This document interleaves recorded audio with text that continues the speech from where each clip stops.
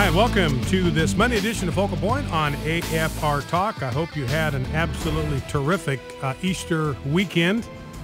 We certainly enjoyed our Easter weekend. Our church put on an Easter pageant, and Debbie and I both had a role in that as narrators, and so we were busily involved in helping with that project on Friday and Saturday night. Very, very rewarding, good turnout, very generous response from those who came to the pageant presentation that our church had made, where we celebrate the story and the message of Easter, that he has risen. And when you think about it, you know, the bottom line for us, the bottom line for me anyway, and I think it's the bottom line for all of us as believers, is very simple. I am a Christian because of one thing: the resurrection of Jesus Christ from the dead. That is the foundation of my faith. It is the rock on which my faith rests. That is an objective, historical fact. It is an objective, historical event with abundant eyewitness testimony and no rational alternative explanation. There simply is no rational, credible alternative explanation to the empty tomb. So our faith, you know, we're often accused by people on the left of taking this blind, irrational leap of faith to come out where we do, and the reality is exactly the opposite. Our faith is rooted and grounded in the stubborn historical reality and fact of the physical resurrection of Jesus Christ from the dead. So I had a great opportunity to participate in a presentation of those great truths, the story of the life of Christ.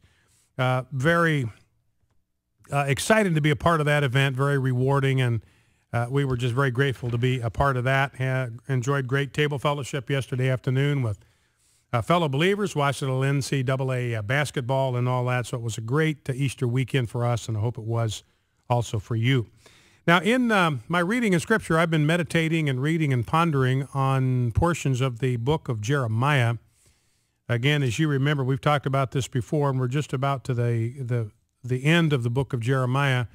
Jeremiah was a man of God that was raised up to speak truth to power, to speak truth to the politicians and the people of his day, and to call them back to a relationship with God. They did not heed his appeal, his warnings, his instructions, his teaching.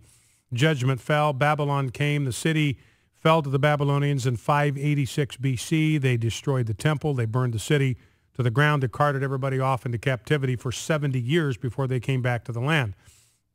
Now, Babylon was raised up, and here we see something about the way in which God directs the affairs of nations. God had raised up Babylon to serve as his agent of wrath and vengeance against his own people because of their stubbornness, their rebellion, their idolatry, and their disobedience.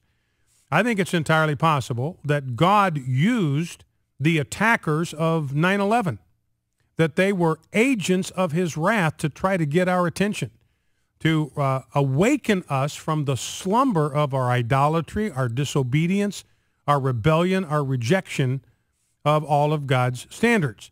So this is what happened to Israel. Babylon was raised up as the hammer that God used to bring his wrath down on the people of Judah, who had rejected and refused his message for decades, even for hundreds of years. But here's the end of the story.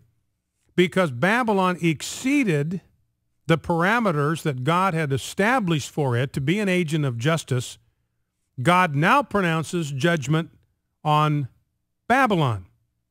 Babylon is taken. Bel, who is one of the gods of Babylon, is put to shame. Merodach, another god, is dismayed.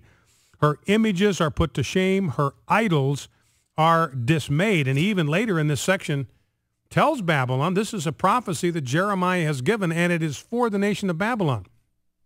In other words, if they paid attention to this prophetic word from Jeremiah, they may have been able to prepare themselves for the eventual destruction that comes, because Jeremiah tells them in this section who it is that will destroy them. It's going to be the Medes, going to be the Persians. They're the ones that are going to come and destroy Babylon. But they ignored the word of Jeremiah, just as the people of Judah had done. And this would be a day of rejoicing and return for the people of Israel, when Babylon is judged, the people of Israel and the people of Judah shall come together weeping as they come, and they shall seek the Lord their God. They shall ask the way to Zion, that is coming from Babylon back home, with faces turned toward it, saying, Come, let us join ourselves to the Lord in an everlasting covenant that will never be forgotten. So he goes on to describe the kind of judgment that's going to fall upon Babylon. Because of the wrath of the Lord, she will not be inhabited, but will be an utter desolation. Everyone who passes by Babylon shall be appalled and shall hiss because of all her wounds. This is the vengeance of the Lord. Take vengeance on her. Do to her as she has done. And then God says, look, this time it's going to be a judgment on Babylon because of their wrath and their violence against my people.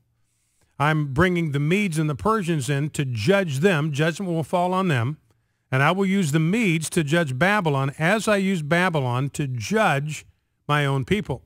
But he says there is an upside for the people of God when this judgment falls, when this catastrophe falls. He says, as a result of this purging and this disciplining hand of the Lord, in those days and in that time, declares the Lord, iniquity shall be sought in Israel, and there shall be none.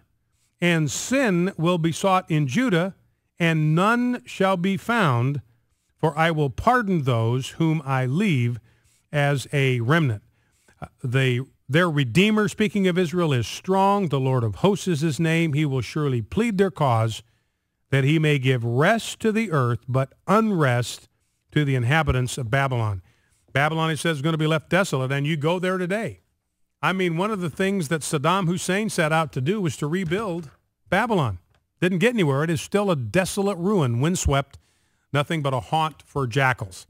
And the purification of the nation came through catastrophe and hardship, and that may be the future for America. It may be that we're going to have to experience the kind of catastrophe that fell upon Judah in order for us to get God to get our attention and for us to return with our hearts to him. Well, let's pray. Sovereign Lord Almighty, I pray for myself this day, for my wife and my children, for the listening audience of Focal Point and AFR Talk, for President Obama and all of our elected officials, for every man, woman, and child in the United States. And I pray that by the work of your Spirit, we all will turn our faces toward you and seek you, even in tears. May we come and bind ourselves to you in an everlasting covenant that will not be forgotten. I pray that we will always recognize that we are like sheep and that you are our true pasture, our hope and the hope of our fathers. May our appetite be fully satisfied in you. I pray that you will so forgive us that even if search is made for our guilt, there will be none. And if search is made for our sins, none will be found. We know that you are against the arrogant and the proud, and that the arrogant will stumble and fall with no one to help him up. We know that you will punish those nations who sin against you and oppose you and who proudly defy you, the Holy One of Israel. And so I pray that we all will humble ourselves under your mighty hand, that you may lift us up at the proper time. Be our strong Redeemer. In Jesus' name, amen.